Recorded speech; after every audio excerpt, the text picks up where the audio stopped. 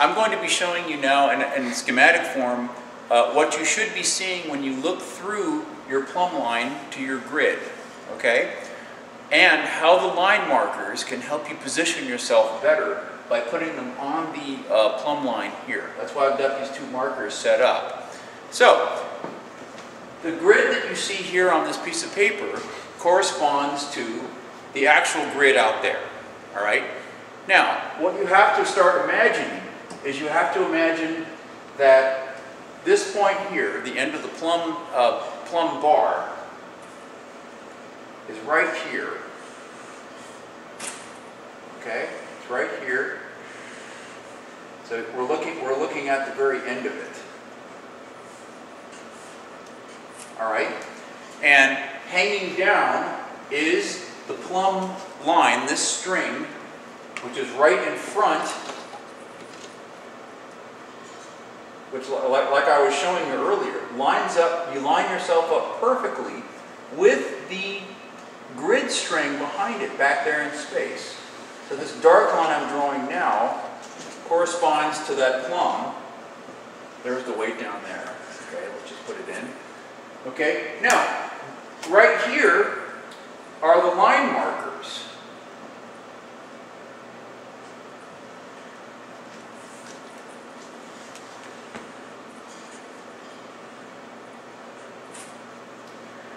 All right,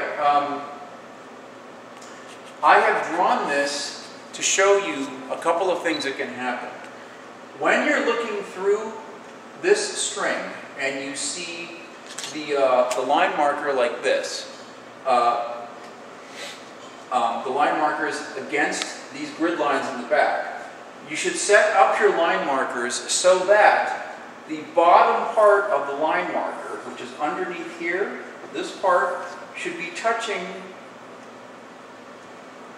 a horizontal line going this way. So in this case, I'm sorry, the top of this line marker, the top of this line marker, the bottom of this line marker, okay? Do you see how it is, it's encasing the sides of a square? All right? Now, what that means is, if you're at your position where you have your feet marked on the ground, and you're too far away. Now naturally, even though you've got your spot marked on the ground like I showed you, let's say one day you've had too much to drink the night before and you're swaying back like this, okay? You're leaning back. What will happen is you will not, instead of seeing this with these two things lining up, you will instead see this.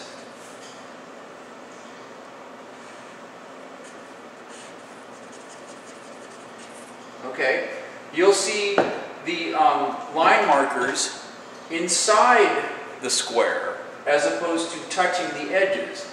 Now, if you lean too close like this because something's wrong with your back, you're going to see the opposite of that. You're going to see the line markers like this.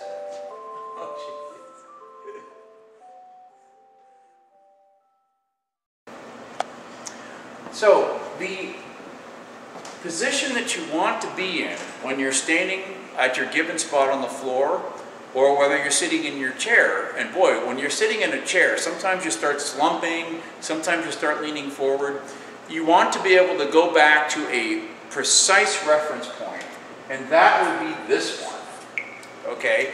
You don't want to start to see the line markers getting bigger than the given square that's out there. Neither do you want the square to swallow up the line markers. You want to see the horizontal lines of that square just touching the top of this line marker and the bottom of that line marker. Okay?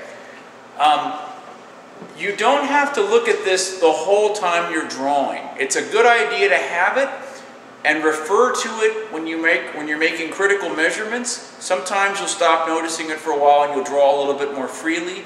The point is, don't neglect this, because this can really determine your position in space. It's a very, very useful, accurate way to remember where you are.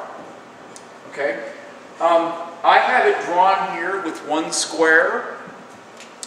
If you want, instead of using one square, you could in fact have had this line marker down here and use two squares. Okay? So that way you're looking at two squares out there on the grid.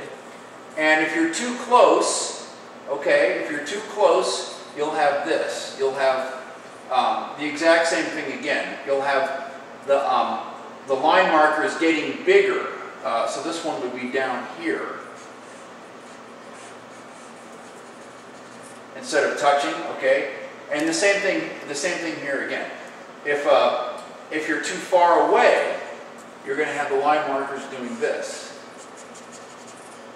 You'll be inside the grid line, where if you're too close, the line markers will be outside the grid line. That might sound like way too much precision, but you know, when you're dealing with still lifes, when you're dealing with portraits and other things, and you want a very precise point of reference, there it is, and it's ready for you. We were framing up our composition using our line markers, which are a great way to get an idea of what your picture is going to look like, because you can look through the grid and see how much of the picture is going to be included and what's going to be excluded. Sometimes I like to take even extra ones. Okay, I take extra line markers and I'll put them along here. Like for instance, a very handy place to put one of these is when you're looking through here. If you put it at your home base, okay, I know that that is the line that corresponds to my home base. Remember we were talking about that? So that it's just yet another point of reference.